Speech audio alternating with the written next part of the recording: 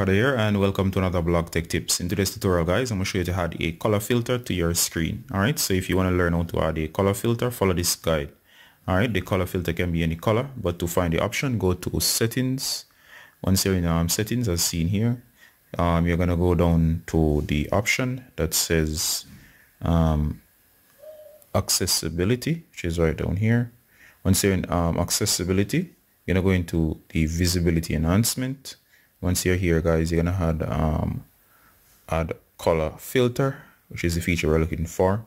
As you see, you have several options to use the feature. Go ahead and turn it on at the top of the screen and choose a color from here. So for example, we're on blue, there's azure, there's green, there's yellow, and colors between. There's orange, there's red, for example. When you're satisfied, simply exit and you'll have that particular color filter to show the screen in the color that's selected. At any time you change your mind, you can come back in and turn off the feature just like that, and the problem will be fixed. Alright guys, if you have any questions, please ask them below. As always, Ricardo Garden from Blog Tech Tips with another set of quick tips showing you how to turn on the color filter on your device. Ricardo Garden, see you. Bye until next time. Bye.